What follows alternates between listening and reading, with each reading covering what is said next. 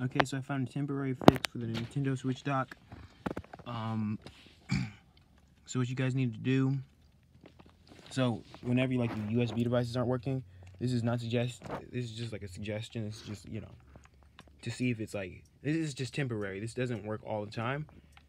So I don't know how you would apply this to anything, but it doesn't permanently fix this issue. But what I would suggest doing is, like, I'm just gonna turn it off, recreate the issue. So don't turn it off, by the way. You can't put it back together again after this. You gotta keep it plugged in and everything if you wanna keep on using it with your TV and all your other stuff. So right now, as you can see, this isn't working. So I have to get a new motherboard.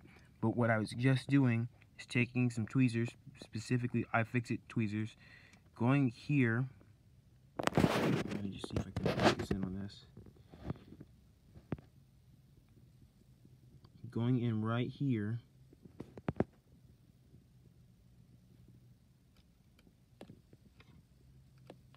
And you're going to want to wait.